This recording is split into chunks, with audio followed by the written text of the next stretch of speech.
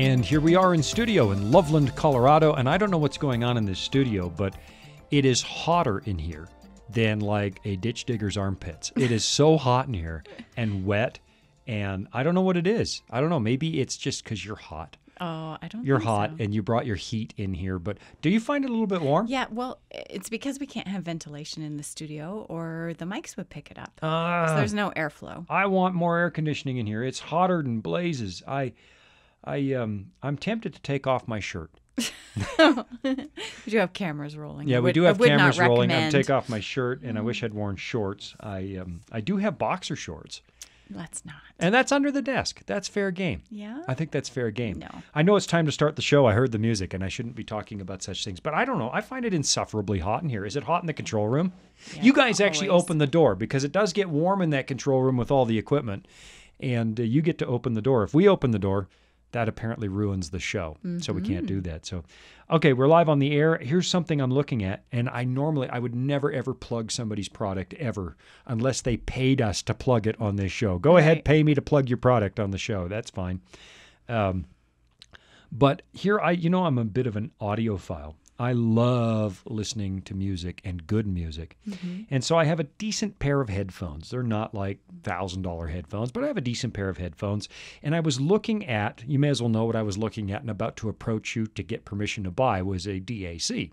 What's a DAC? Well, it's a digital to analog converter. It takes all the little ones and zeros of your music and turns them back into an analog signal. Okay. And there's good ones and there's cheap ones. And the cheap ones sound really bad.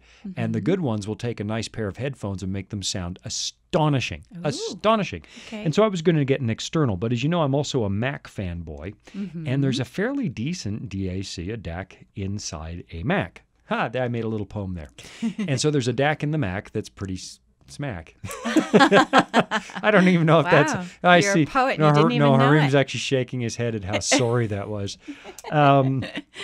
Pretty smack. Smack is actually drugs, isn't it? We don't do smack around here. Anyway, so I found this app, and I don't know if I should say it, what it is. I won't, because we shouldn't plug it. No. Okay. It may or may not be called Boom. And and I plugged this thing in, and I had Natalie listen, and you think that your music sounds good till you put this on, and now it's driving my headphones, and it's gorgeous. It's like, well, I had Natalie listen because she loves music too, and she said, Dad, it's like glasses for your ears. Ooh, This is good amazing. I don't know how description. they're doing it, but it's pretty amazing. So you're lucky. I bought an app instead of a new amplifier, So an I'm external lucky. amplifier. That's Yeah, good. you're lucky that Good I to didn't.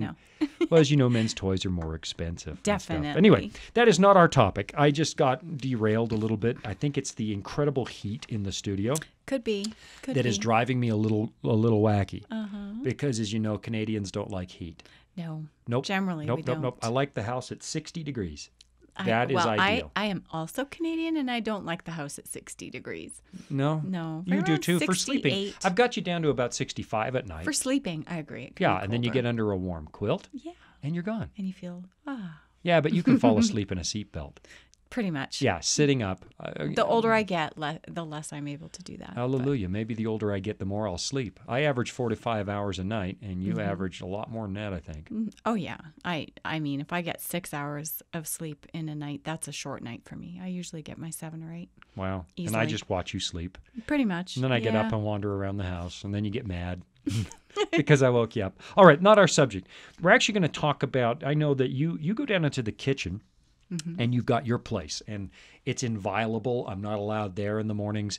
You're at one end of we don't really have a dining room table because we have a dining room table, but it's in the kitchen. Yeah, we have a little nook that and it so fits in. you sit in the nook, and you've got your Bible open, and I know that's your time. I try not to disturb you, although I do come and admire you once in a while for a minute. Sometimes. Yeah, well, I'm still in love with you. I still like you. It's good to know. Getting up in the morning, and I still am amazed. How did I land this girl?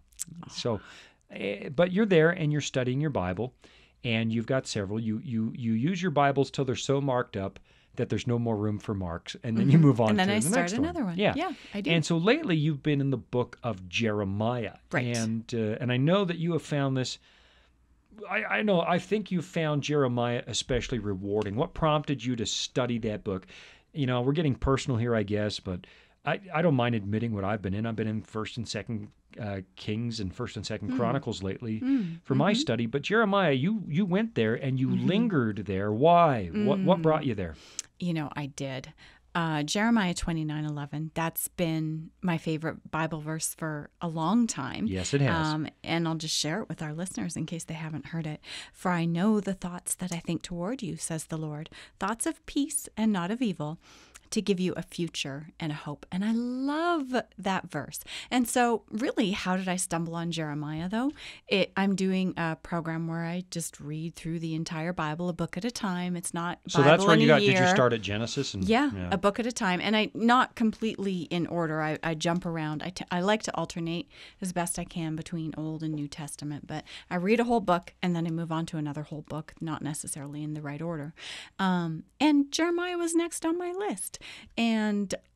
But as you said, I did linger there, and it was really You've been meaningful there forever. to- You've been in Jeremiah forever. Well, I finished it, and I went back, and then I moved on, and I'm now in Ezekiel, which is a lot heavier than Jeremiah. I don't know. But Same period.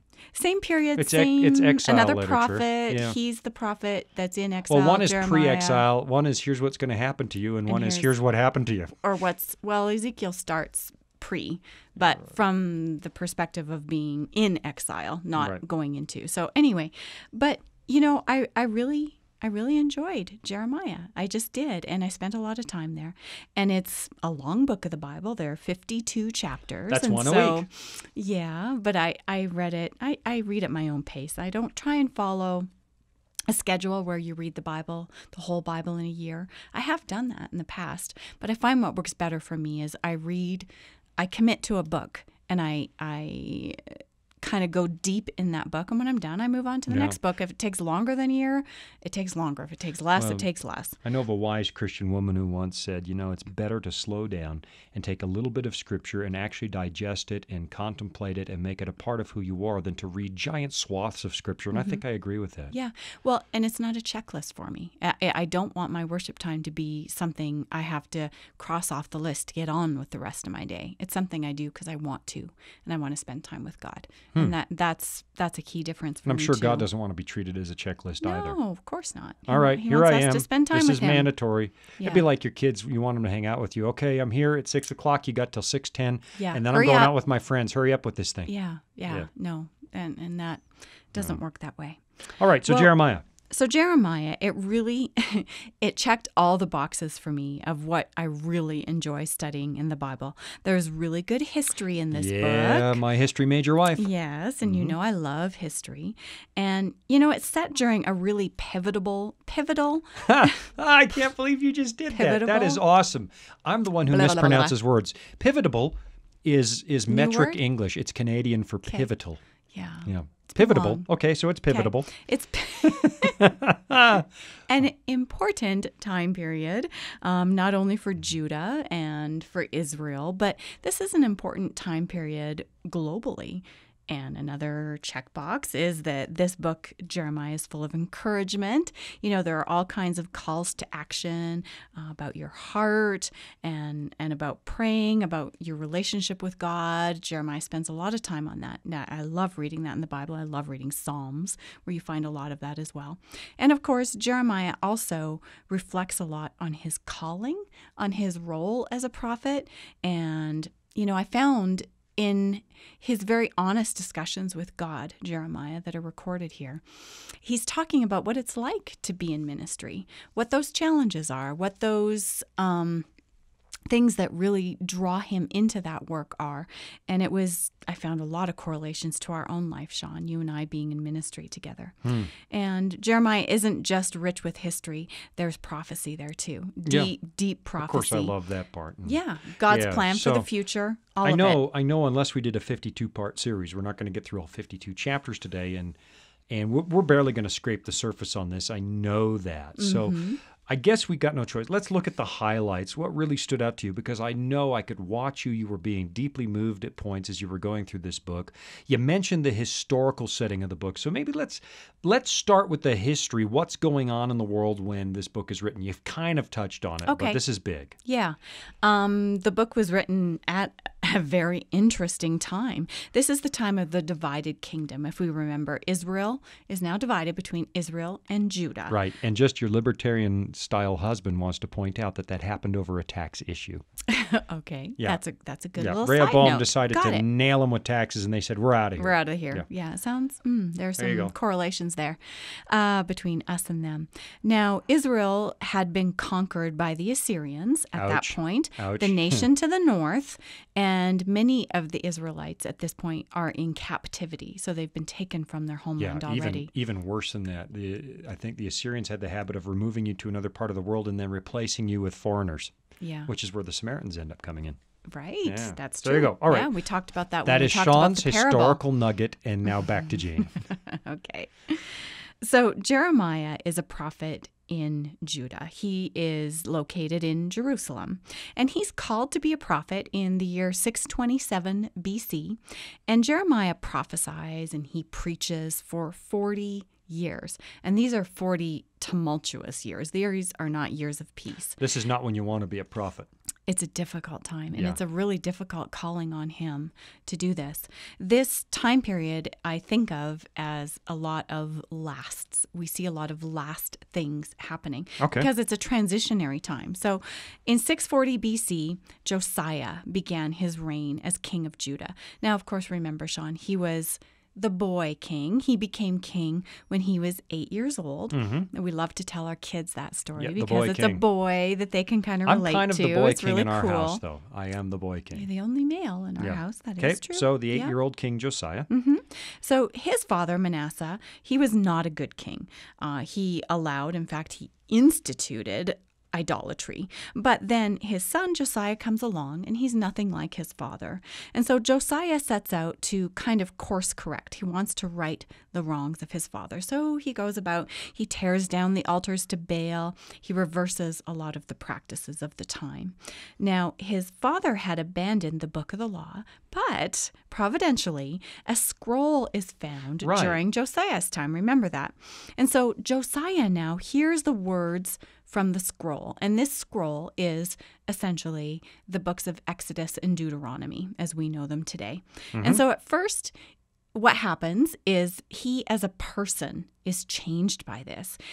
The scriptures just transform him personally, and then it sparks a reformation in his kingdom. And so Josiah is a good king, but as I said, it's a period of lasts. He is the last good king of Judah. That's an interesting lesson that you have there. I know we have to take a break in a second before we keep going, but personal reformation among God's people, revival doesn't happen because you crack down on others. No. Revival starts with you. Absolutely. And so you open your Bible, you let God transform you, and then the influence spills over onto those around you who become curious. What happened to you? What is going on in your life? So I found that interesting. Josiah starts by being transformed by God himself through the scriptures, and then it sparks reformation across God's people. So I hear the music. That means I'm going to have to push the pause button on this. We're going to come right back. We're talking about, well, Jean's study of the book of Jeremiah and why she finds it so moving and transforming herself.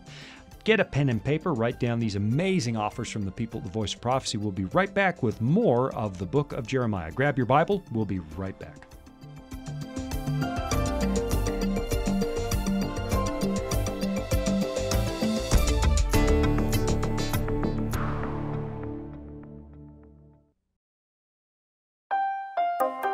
Are you searching for answers to life's toughest questions like, where is God when we suffer? Can I find real happiness? Or is there any hope for our chaotic world? The Discover Bible Guides will help you find the answers you're looking for. Visit us at BibleStudies.com or give us a call at 888-456-7933 for your free Discover Bible Guides. Study online on our secure website or have the free guides mailed right to your home. There is never a cost or obligation. The Discover Bible Guides are our free gift to you. Find answers in guides like, Does My Life Really Matter to God? And A Second Chance at Life. You'll find answers to the things that matter most to you in each of the 26 Discover Bible Guides. Visit BibleStudies.com and begin your journey today to discover answers to life's deepest questions.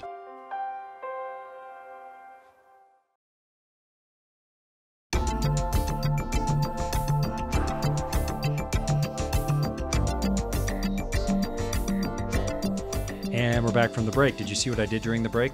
I pretended there was a problem with the equipment so they would come and open the door and let all the hot air out of here. No, there kind of was. Did you hear something weird in your headphones? Yeah, there was some sort of digital noise, and we were trying to figure out if a phone was ringing somewhere or just what, and we didn't quite figure it out. But the noise is gone, and we got the door open and got the hot air out of here. A little bit. Yeah, the hot air, which I mostly generated and you didn't. Talking about Jeremiah, and I want to just sort of turn it back over to you. This has been your study, and we're talking about what's going on in Israel at the time that Jeremiah is called to his 40-year prophetic ministry. It's not a happy time. Right. And so away you go. Okay. Well, when we left off, we were in the reign of Josiah, the last good king of Judah. He came to the throne at age 8. We remember him as the boy king. And so Jeremiah and other prophets before him, they preach and they prophesy that in spite of this revival of faithfulness that began under Josiah, that Judah as a nation had turned its back on God. And so God tells Josiah the king that because of his faithfulness, that he would in fact not allow Josiah to witness this predicted and this prophesied downfall of his city. And so that's recorded for us in 2 Kings. 2 Kings 22 and verse 20 says this, "Surely therefore I will gather you to your fathers, and you shall be gathered to your grave in peace." So this is God's promise to Josiah.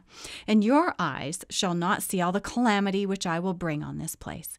So they brought back word to the king. And so interestingly, the good news is you're going to die. Well, you're gonna die before all of this comes to pass, right. And you, Josiah, will die in peace. And what I found interesting about that account is very much in the book of Jeremiah, we see Jeremiah the prophet's relationship, his personal relationship with God reflected. And we see here a little glimpse of that, of God's personal relationship, not with Josiah as king of Judah, but with Josiah the man. And he promises that he will spare him, that seeing what will happen to his country. So Josiah, the last good king of Judah, he died at the Battle of Megiddo. And those of us who are students of prophecy, that sparks a few points of remembrance, the Battle of Megiddo. He battles against the Egyptians. He dies at the age of 39. Right. No, there's the point here. So here's a good man who dies at 39, and that's actually a good thing, which underlines this fact that we can argue with God all we want about what's right and just in this world, but sometimes what looks bad from this side was merciful. Absolutely. Absolutely. We don't have the privilege of seeing things the way God sees them. If we could see the end from the beginning, we often say as Christians, we wouldn't change anything that God did. And in this case, 39, I passed that mark a long time ago. If I knew I was going to die at 39, I'm not sure I would take that as good news from God. No, right. But in this case, he spared seeing the complete dissolution of God's people. Yeah, because Josiah was a good man. So would I rather sleep and miss that? Or, yeah. And he dies in battle. That's also probably not a happy death. Do we know how he died? I can't remember how he died. Yeah, probably not great. Yeah, I'd have to look that up. Because battle deaths are seldom good ones. Seldom pleasant. Yeah, True. No one ever just lets you die of old age on the field. No. And this continued with his son. So after he dies, his son Jehoahaz, he becomes the next king of Judah, and he's taken into captivity in Egypt. And then the Pharaoh places another of Josiah's sons, Jehoiakim. So you see all these J names that kind of become a jumble a little bit when you're studying. But Jehoiakim is placed on the throne in Judah. And you know, Sean, sadly, Jehoiakim is nothing like his father Josiah. He actually goes about and makes it his mission to undo all the reforms that Josiah put in place, undoing the things his father did. So Judah takes quite a huge step backwards. Warning to Christian families, it only takes one generation to undo what God has done through the generation before you. One. Yeah. One. Absolutely. All right, and we see that in the reign of the kings. Yeah, you've mentioned the Assyrians, one of my favorite peoples. I was recently in the British Museum touring the Assyrian section. I probably like it because they were nasty. You know, they were just nasty people. They didn't build their empire. They dominated it. Right. So they had already conquered Israel, the tribes to the north. Now the Egyptians attack Judah. They take a king captive, appoint another king. And historically, these are two fairly well-known empires, although I always argued that there was no such thing as a genuine empire till the Persians, but that's another story. Another time. So you've got Assyria to the north, Egypt to the south. You've got these two powers both vying for dominance, right? Yeah, absolutely. And this is nothing new. I mean, this has been going on for a while. These empires were conquering and fighting with Israel, with Judah, with each other. But what was new in Jeremiah's time and after Josiah, just as God had promised, was that a new empire arrived from the east. Right. This is the famous ones. These are the Babylonians. And they were rising to power because Nebuchadnezzar's father had actually wiped out the city of Assyria and put them back in their place. So now the Babylonians were free to rise to power, and here they come. Yeah, here they come from the east. But the Bible says they come from the north because they actually had to go up and then down to come east. Okay, that makes sense. To go west, I mean, they were rather. located in the east. But okay, Babylonians, yep. Yeah, and oftentimes we just want to remember that when we're reading Scripture, oftentimes the Babylonians are called the Chaldeans. Yep. So interchangeable, different name for the same group. Right. So now the Babylonians under King Nebuchadnezzar, they push into Judah in 605 BC. And this is during the reign of Jehoiakim. And so quickly the Babylonian Empire becomes the dominant one. They completely outpower the Assyrians and the Egyptians. And so now here we are back to our prophet. We're back to Jeremiah. He began in 627 BC to warn the people of Judah that if they did not abandon their current path of worshiping idols, and if they didn't return to God, that they would be conquered. And Judah, all of Judah, Jerusalem, the city, Solomon's temple, the beautiful temple built by Solomon, that all of it would fall. Okay, so now when Nebuchadnezzar attacks Judah in 605, Judah didn't fall, at least not completely. It didn't collapse at that point. Neither did really in the first wave, Jerusalem or the temple go down. Kind of a progression, right? It comes in waves. Absolutely. So it's not like it all happened at once. Babylon continued to push into Judah, and they conquered Judah in waves. And so all during this time, Jeremiah warns the people during all of it, during that whole 40 years. And so during that first attack on Judah in 605 BC, Nebuchadnezzar carried away captives that he took back to Babylon, as you recall. Right. But Jehoiakim, he stayed on the throne for another 7 years. But he, even with all that was going on, everything he witnessed, he was an eyewitness to all of them. He ignored Jeremiah's prophecies about Babylon. And in the end, he was killed just as Jeremiah predicted. In fact, in Jeremiah 22, verses 18 and 19, we read about this. Let's pick it up, Sean, in verse 18. Okay. It says, "Therefore, thus says the Lord concerning Jehoiakim, the son of Josiah, king of Judah. They shall not lament for him, saying, Alas, my brother, or alas, my sister. They shall not lament for him, saying, Alas, master, or alas, his glory. He shall be buried with the burial of a donkey." Oh, great. Yeah, so no honor, no honor. "Dragged and cast out beyond the gates of Jerusalem. Therefore, thus says the Lord concerning Jehoiakim, king of Judah, he shall have no one to sit on the throne of David, and his dead body shall be cast out to the heat of the day and the frost of the night." Here's what's interesting. They're dragged out and cast out beyond the gates of Jerusalem. Where did Jesus bear the punishment of our sins? Dragged out and punished outside of Jerusalem. So the ultimate punishment for sin falls on Christ and not on us. But here this demonstrates, at least in my mind, I know I'm interjecting here, but this seems big to me, that you will be dragged out and cast beyond the gates of Jerusalem. That is the rightful penalty that human beings deserve. Cast out of God's city, out of God's kingdom, dying an ignoble death because of sin. And when Jesus comes, that's precisely what we do with him. Drag him outside the city and put him to death, and in the most ignoble death we can think of.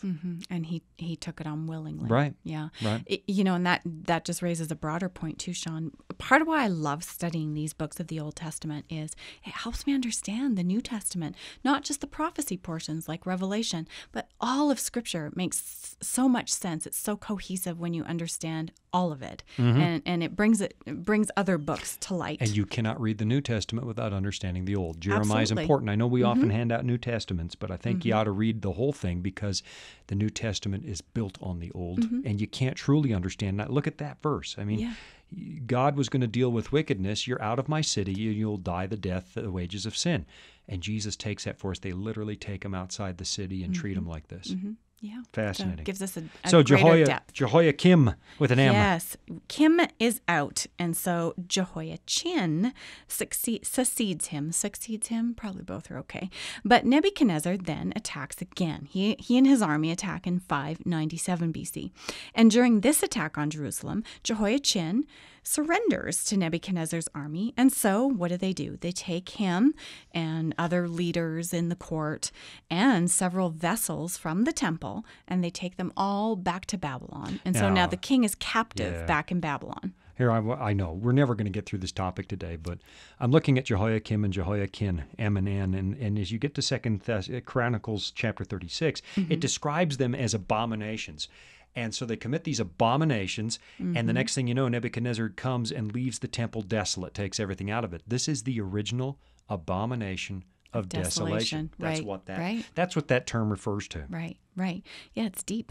Understanding this history really does open up other parts of Scripture. So Jeremiah, he continues to share his calls to the people. Repent, turn back to God. He appeals to them. And so the next king that comes along, the next king of Judah, is in fact the last king of Judah. So Nebuchadnezzar puts in power another of Josiah's sons, and his name is Mattaniah. But we don't really know him as that because... I don't know him as that. No, because Nebuchadnezzar almost immediately changed his name, and we know him as the name that Nebuchadnezzar gave him. Boy, Nebuchadnezzar loved changing names. He did. Remember, he did that to Daniel and his friends. Yeah. Okay. And so Zedekiah, and like the other sons and the grandson of Josiah who ruled before him, Zedekiah did not listen to Jeremiah's prophecies. And we'll see that, Sean, as we continue to study. We'll see that clearly.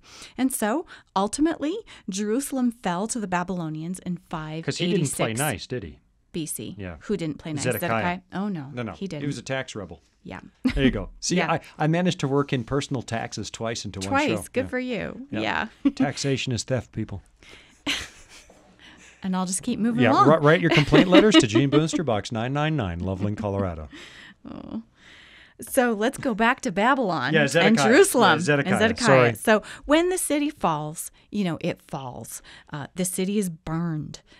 Solomon's temple is destroyed. In fact, King Zedekiah has a very inglorious death. They gouge out his eyes and they take him captive to Babylon. Didn't they before kill his he kids dies. in front of him first? Yeah, I didn't. Kill his kids and then blind them. They did. They killed all his sons in front of him. They gouge out his eyes. They take him captive. Then he dies in captivity. So that's our last king of Judah is Zedekiah, of course, until, we have King Jesus, the perfect king in the end. Right. Mm-hmm.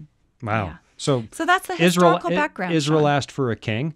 God said, this is a big mistake. They said, we don't care. We want a king. Yep. And then it slides downhill until we get to Zedekiah.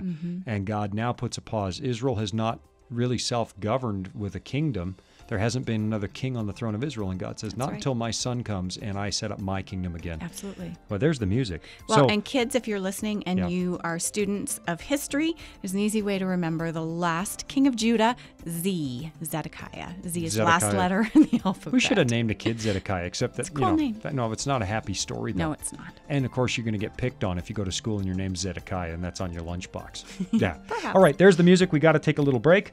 And so we're going to open the door and cool off the studio one more time, and then my hot wife will heat it up again with her hot Bible study. We'll be right back.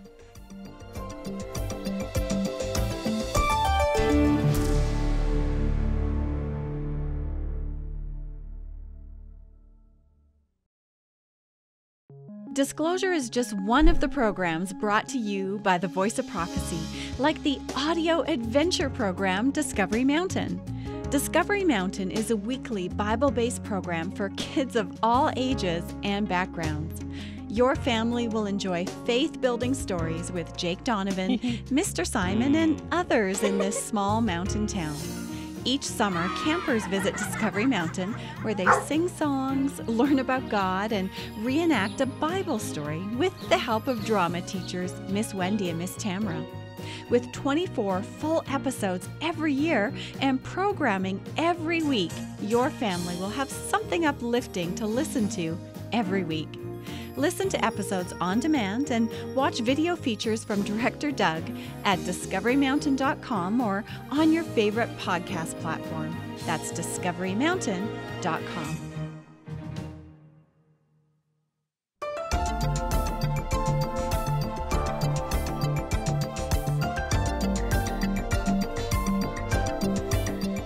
You are welcome for me going and opening the studio door. Thank you. Yeah, during the break. I don't know. It's so hot in here. I'm almost ready to recant my position on purgatory, man. Oh, no. Almost. I'm willing to go back on it a little bit because if there is a purgatory, this is it right now here. Oh, my goodness. It's a little stuffy, to say the least. Jeremiah, we're going to look at the prophecies. Well, we might not even get there. Who knows? Who knows? Because you're so talkative. Uh-huh. Yeah, and you just fill up the time. But tell me about Jeremiah the man, because I know you got attached to this Bible character as you've been studying about. Tell me what you know about him. Okay. Why does he matter to you? Well, and that's part of what really drew me into this book, because more than any other prophet, we get to see the man and we get to see the person, the human behind what's happening here in the history. Well, and the he pours his heart out a little more than others. Yeah. And now, so we still don't know a lot of details about his life, but we do know more about him than any of the other prophets. We know that he was a Benjamite, so that means that he was trained from boyhood to be a priest. That's how he was raised. And God called Jeremiah to be a prophet when he was young. So in 627 BC, during Josiah's reign, Jeremiah is just a young man. And so this 40-year span is most of his adult life, if not all of it. So most prophets, we picture them with white beards and stuff. Do, but where do the old prophets have to come from somewhere? Yeah. Yeah, they got to be young prophets before they can be old ones. Right. He's just young. Okay. So let's look in the very first chapter of Jeremiah chapter 1, and we kind of get a picture of who he was right away. Let's look, Sean, starting in verse 4. So Jeremiah 1 verse 4 says, "Then the word of the Lord came to me," being Jeremiah, saying, "Before I formed you in the womb, I knew you. Before you were born, I sanctified you. I ordained you a prophet to the nations. Then said I, Lord God, behold, I cannot speak, for I am a youth." And so here, right away, we see the human element in Jeremiah's call to be a prophet, call to this ministry life. He hesitates. He doesn't feel worthy of this. And I know so many of us experience this. I've experienced this personally. But instead, God responds to him. He answers him. Verse 7. "But the Lord said to me, do not say I'm a youth, for you shall go to all to whom I send you, and whatever I command you, you shall speak. Do not be afraid of their faces, for I am with you to deliver you, says the Lord. Then the Lord put forth his hand and touched my mouth. And the Lord said to me, behold, I have put my words in your mouth." I mean, what a calling that is on this young man. And then God shows him what his ministry is going to be about. This is not an easy calling. This is not a light calling. Mm-hmm. There's a warning cry that destruction is coming, but it's a call to repentance and of hope too, as we see. Let's skip down to verse 10. "See, I have this day," and this is God again speaking to Jeremiah, "I have this day set you over the nations and over the kingdoms, to root out and to pull down, to destroy and to throw down, to build and to plant." And so a few verses later, we see a snapshot of what Jeremiah's specific role is going to be in this period in Judah's history. And God starts again by encouraging the prophet that he will be with him. So here, let's move down to verse 18. Okay.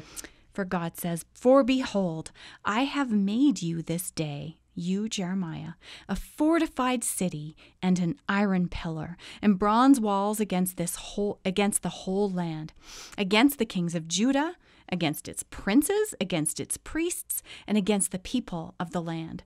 They will fight against you, but they shall not prevail against you, for I am with you, says the Lord, to deliver you." Now, wait a minute. So you look at this. Jerusalem's about to fall. It was supposed to be a beacon of God's love and a fortress of God's kingdom in this world.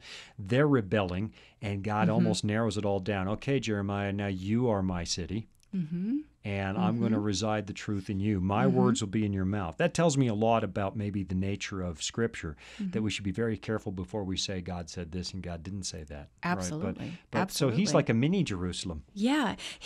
his whole life and his whole experience in this book, Jeremiah the man, reflects exactly what's happening in the country. And his whole life is like a symbol of what's happening to the nation. And, God is right at the beginning telling him, this is not going to be easy for you, Jeremiah. No, it this cost will him something, cost right? you. Maybe that But bothers me a little bit. But what did it cost him? What did it cost him? In the end? Well, altogether. I mean, I know that he didn't get to live a normal life. Right, he didn't. Jeremiah never marries. We're told that in Jeremiah chapter 16. He is not popular. It's not just, as you can imagine, and it's not just the kings and the people in power that are against him. We see in Jeremiah 12, his own family members persecuted him. And Jeremiah felt deeply. He's often called the weeping prophet because we see his emotions come out in this book. He feels deeply for his people, and he has such a deep connection with God that he pours this out openly. He pours out his sadness, his struggle, and God personally answers him. He does.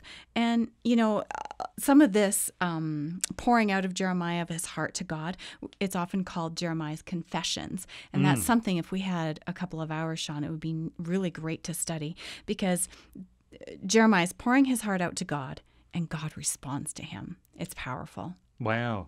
So the weeping prophet, I suspect, this is not just Jeremiah weeping, but if God is putting his words in Jeremiah's mouth, we're seeing the heart of God break over sin. And God's not just angry about sin. I don't think we can avoid God gets angry about sin. There's no way to avoid that.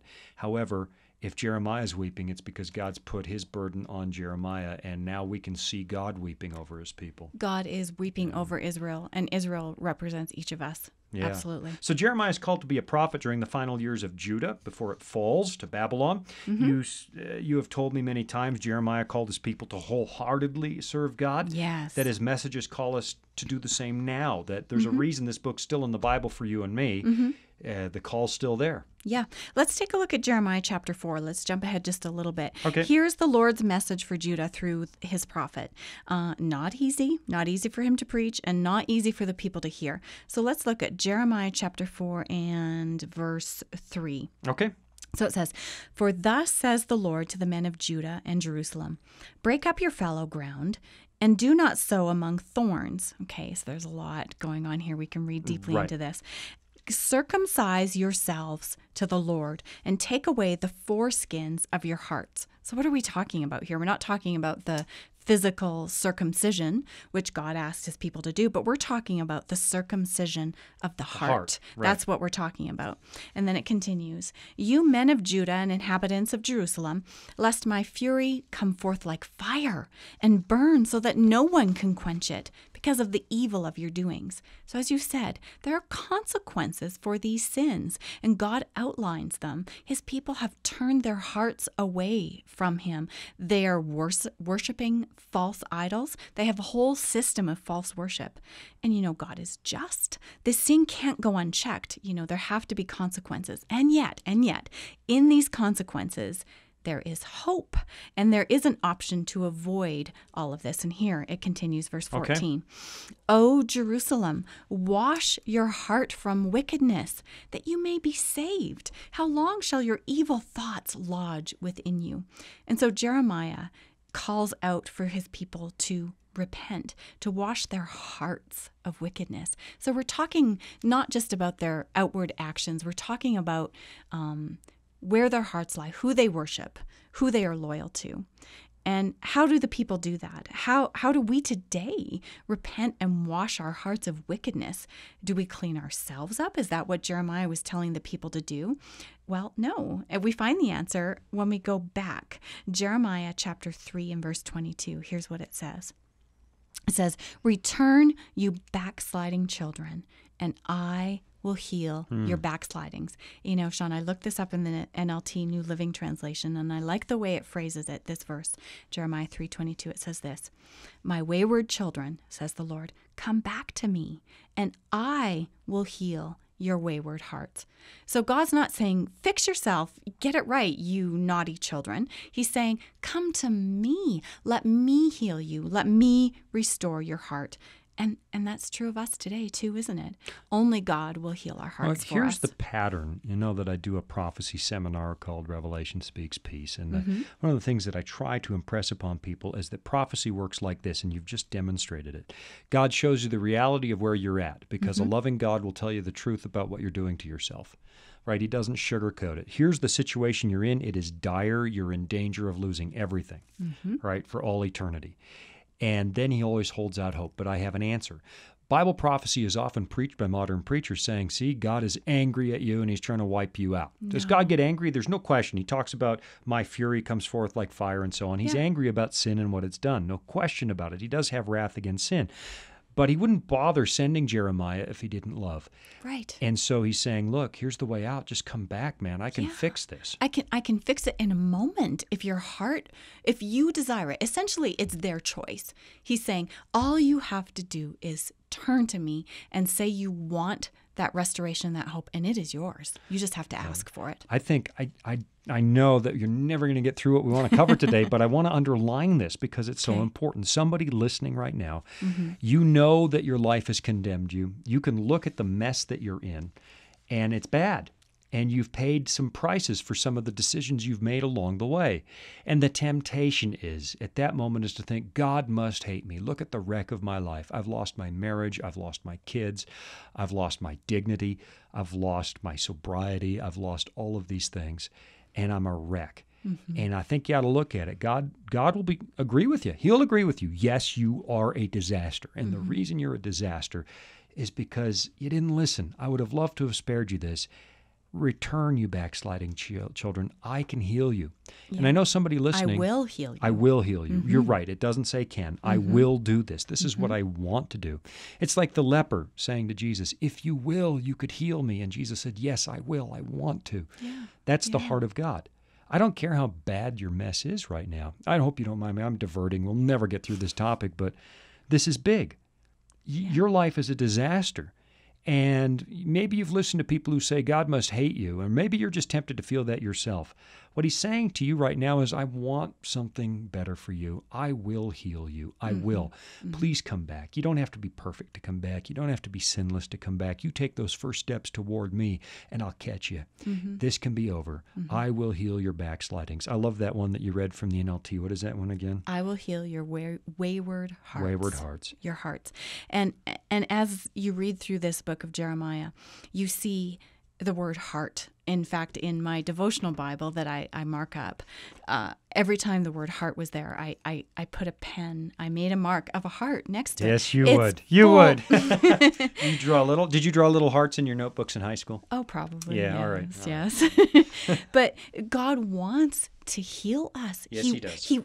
He wants us to wholeheartedly serve Him and love Him, and then He wants to heal our hearts through that process. Yeah. So come back to me. God's begging. He tells the truth. You've messed up. And I think the first step is recognizing, yep, you know what? I made this mess. That's what God calls repentance and confession. This is me. I did it. Come back. I'd like to heal you. I miss you. I want you in my kingdom, and I hate to see you hurt like this. And as my favorite verse says, Jeremiah 29:11, it's because He wants to give us a future and a hope. That's it. Doesn't matter how far you've gone. Time for the break. And I know I interjected and stole 3 of your precious minutes, but it seems like, how do we pass that verse and not say something? I will heal your wayward hearts. God will do that for you. We're going to take a little break. Maybe you want to take advantage of some of our resources at VOP to discover more about this God who wants to help you. We'll be right back.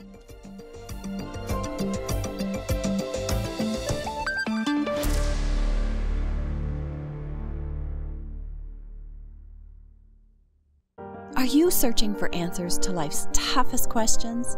Like, where is God when we suffer? Can I find real happiness? Or is there any hope for our chaotic world? The Discover Bible Guides will help you find the answers that you're looking for. Visit us at BibleStudies.com or give us a call at 888-456-7933 for your free Discover Bible Guides. Study online on our secure website or have the free guides mailed right to your home. There is never a cost or obligation. The Discover Bible Guides are our free gift to you. Find answers in guides like, does my life really matter to God? and a second chance at life. You'll find answers to the things that matter the most to you. Visit BibleStudies.com and begin your journey today to discover answers to life's deepest questions.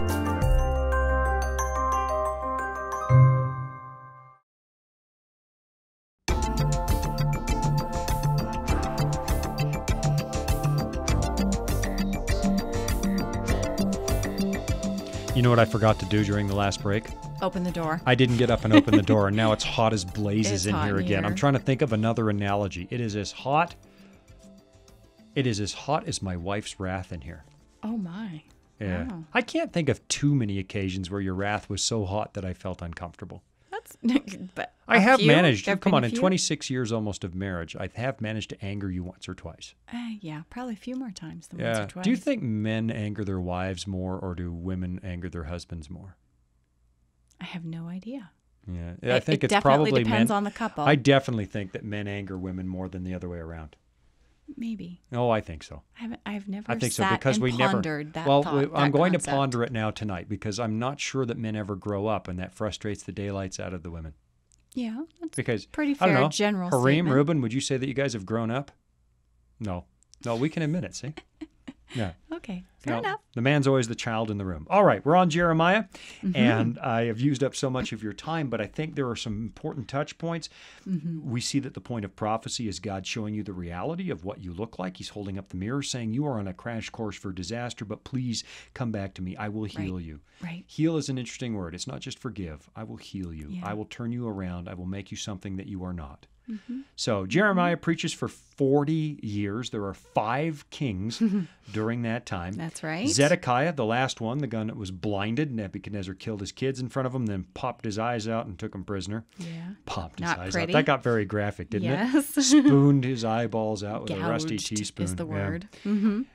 So he listens to all of these prophecies. He doesn't like what he hears. No. And then he pays the consequence. Turns out Jeremiah is right. God is right. And then here's the interesting part. The servant of God has a hard enough life as it is, and the Babylonians begin the final siege on Jerusalem, and Zedekiah takes Jeremiah and tosses him in, well, prison's even a generous word, isn't it? Well, actually, in the beginning, the first prison he's in, it's described as the courtyard or Oh, the yeah, that's right. palace Yeah, yeah, prison. yeah. So that's probably not too bad. But this king Zedekiah and Jeremiah, they have an interesting relationship, which I encourage our listeners to study out if they are inspired to dig into Jeremiah. The king doesn't listen to Jeremiah. He doesn't like to hear that he and his city and everything's going to be destroyed. Of course. And yet he has these moments where he vacillates and he brings the prophet in and he asks for his counsel. But Jeremiah preached about the specific fate of Zedekiah, as we saw earlier with the other king. That would be a And little so- squirmy. That would be a Yeah. little squirmy. Yeah. I as a human, I can understand why Zedekiah didn't like that. And so he throws him into the palace prison, the courtyard prison.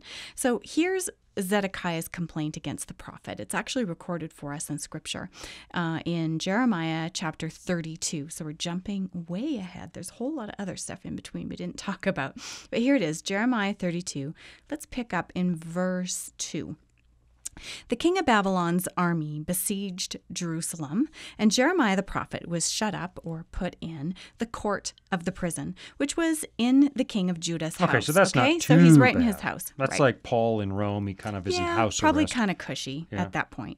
For Zedekiah, king of Judah, had shut him up, saying this. Okay, why do you prophesy and say, "Thus says the Lord"? Behold, Gee, I wonder will. why. Huh? Because the Lord says The it. Lord That's told why. him, "Behold, I will give this city into the hand of the king of Babylon, and he shall take it.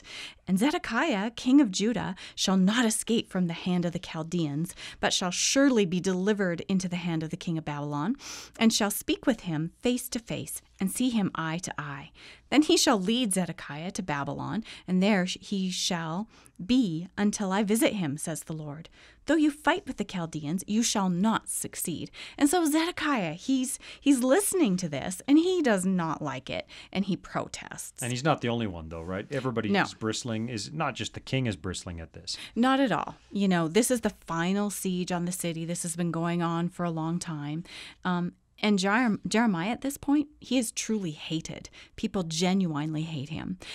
He preaches that the people that remain in the city, that they should surrender to the Babylonians. Yeah, that can't be popular. No, that was not popular. And so, probably they argued that that would weaken their ability to fight off the Babylonians. Yeah, it would if you surrender, obviously. But that's what God's asking them to do. He wants them to surrender so he can save them. And so the leaders don't like this at all. And so here we are. Jeremiah is in prison. He's in this palace prison. But the men, the leading men, the strong men in Judah, they petition the king Zedekiah to let them kill Jeremiah. And so Jeremiah 38, verse 6, we see this. So they took Jeremiah and cast him into the dungeon of Malchiah, the king's son, which was in the court of the prison. And they let Jeremiah down with ropes. And in the dungeon there was no water but mire. So Jeremiah sank into the mire. Nice. And so they take him out of what was sort of a cushy little prison, and they throw him into the bottom of this dungeon, which really, historically, they say was probably an empty underground water cistern that wasn't used. So it's this huge cavern. He would have no way of crawling out of there. And so they leave them there. They leave him there, and they say, well, nature will take its course. There's no water down there. The city's going to be sacked, and he's going to be left there. Yeah, and so these powerful men, this is their response. And I love this part of the story because even when it feels like everyone is against you and the situation is completely hopeless, God has his people. He still has his people that he will work his plan through. And in this case, it was a eunuch who served in the king's house, and his name is Ebed-Melech or Melech. He's an Ethiopian, and he intercedes and he pleads for Jeremiah's life. And for some reason, Zedekiah listens, and he lets Ebed-Melech take 30 of the king's men, 30 of Zedekiah's men, over there to the empty cistern, and they let Jeremiah out. And so Jeremiah is lifted out, and then he's put back into the courtyard prison. He's not set free or anything. So, but at least it's an upgrade. It's an upgrade. And that when I read that was such a life lesson for me because, Jeremiah, he doesn't deserve to be in that prison. And I imagine when he's in that palace prison, he's thinking about how he doesn't deserve to be there. And he was just doing what God called him to do. And then his situation got dramatically worse when he was thrown into the cistern. And God rescued him and put him back into that place where he didn't belong. However, now I'm sure he had a different perspective. He now sees that prison not as a death sentence, but as a place of safety. And God really is liberating him from something that was of greater danger, greater disappointment. And so even though palace prison is not ideal, it's a place of safety. It's a place of refuge for him. And he survives. Zedekiah couldn't be trusted to follow the prophet. He couldn't be trusted to follow God's counsel. And there will always be people in our lives who don't have our best interests at heart. They don't listen to God. They don't follow God's counsel. We live in a fallen world. But I'm encouraged. There are these Ebed-Melechs around us too. And God uses them. And in fact, in this story, this man, Ebed-Melech, God preserved him. He was faithful. We read about it in Jeremiah 39, starting in verse 15. Let's read what happened to him. Meanwhile, the word of the Lord had come to Jeremiah while he was shut up in the court of the prison. And God said to him, "Go and speak to Ebed-Melech the Ethiopian, saying, 'Thus says the Lord of hosts, the God of Israel, Behold, I will bring my words upon this city for adversity and not for good, and they shall be performed in that day before you.'" So what I have prophesied, what I have said, it's going to happen. "But I will deliver you, Ebed-Melech, in that day, says the Lord, and you shall not be given into the hand of the men of whom you are afraid. For I will surely deliver you, and you shall not fall by the sword, and your life shall be as a prize to you, because you have put your trust in me, says the Lord." And so God preserves his people. He did it then, and he still does it now. And we can choose. We can choose to be one of those people who follows God's counsel and be on his side, even when everything seems desperate around us. So let me ask you this. Let me go off script a little bit here and ask you this. Have you ever been there as a believer? Have you ever been in a place where you think, I don't deserve what's happening to me right now? Mm-hmm. And have you ever come out the other end saying, you know what? Even there, God was there. Has that happened to you? Yeah, it has. It has. And it's, I mean, we are fortunate to live in the part of the world that we live in. I've never felt like my life was in danger, but I have certainly felt like we have struggled at different phases as a family when things have happened to us.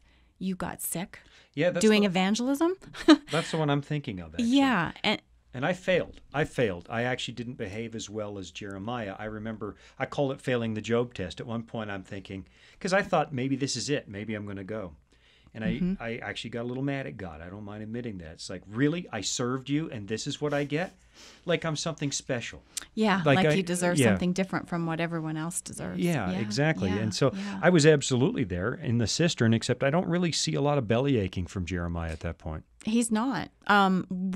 It's not recorded for us what he was thinking and feeling, but this man has been persecuted by everyone his entire life. God's people. This is not atheists persecuting him. It's his own. And his own family members. And he stayed faithful to what God called him to do. And I can only guess, but I would imagine that in the cistern, he was resigned. Okay, God, you told me you would preserve me and you would help me. And if you are sparing me from something worse that would come with the Babylonians sieging the city, then I trust you. Or if you're going to rescue me, I trust you to do that. I think it's a big point, though, that just because we're faithful to God doesn't mean we escape the consequences of this world. Nope. And far too often, preachers in this day and age are preaching, look, follow Jesus. It's a ticket to Easy Street. You'll be prosperous. You'll do well. That is not the story told in the Bible. The story in the Bible is that we join Christ in fighting the evil that is in this world. So, I don't know, great story. Jerusalem falls to the Babylonians. Everything happens as Jeremiah predicted. Temple's destroyed. Zedekiah is taken to Babylon. He soon thereafter dies. City's abandoned. It's left in ruins. Jeremiah survives. He does. He survives. Interestingly, Nebuchadnezzar orders that Jeremiah be cared for. Right? Yeah. So the prophet's caught up in a group of people. He goes to Egypt. Likely where he died, unless you listen to my shows on where did the Ark of the Covenant go, because there are people who believe he fled to Ireland with it. Oh, well. Yeah, hey, there are. You never I know. don't believe that. No. I don't believe that, but that is one of the theories, and probably died in Egypt. I don't. We do know how he felt, though, at the end, don't we? Yeah, we do. We do. And that's in the next chapter that follows Jeremiah, and that's the book of Lamentations. Okay. And we believe that Lamentations was written by Jeremiah, and it tells us how he feels, how it affected him, the weeping prophet. Jeremiah mourns, he laments the loss of Jerusalem and her people. And in deep sadness, though, he still clings to hope. Lamentations chapter 3 and verses 19 to 26. Sean, I'd like to close with this because this shows the depth All right, you of got emotion. 90 seconds. Let's go. Remember my afflictions and roaming, the wormwood and the gall. My soul still remembers and sinks within me. This I recall to my mind. Therefore I have hope. Through the Lord's mercies we are not consumed, because his compassions fail not. They are new every morning. Great is your faithfulness. And Jeremiah says, the Lord is my portion, says my soul. Therefore I hope in him. The Lord is good to those who wait for him, to the soul who seeks him. It is good that one should hope and wait quietly for the salvation of the Lord. And that's good counsel for us too. How do you come through all that and end with God's compassions fail not, they're new every morning, great is your faithfulness? I guess he survived, everything happened the way God said. But that perspective is important for every believer. The world might be falling around you, but God is keeping his word. And God promised Jeremiah that at the beginning of the journey, and he promises that to us too. There's always hope. You picked up a lot in your early morning studies in the book of Jeremiah, and we didn't even touch a fraction of it, but I love watching you study your Bible, and I like hearing what comes out of it. If your life is falling apart, visit voiceofprophecy.com and take a look at the resources we've got to you, because there is a God of hope. The same God that was there for Jeremiah will be there for you. Amen. Until next time, this is Sean and Jean on Disclosure.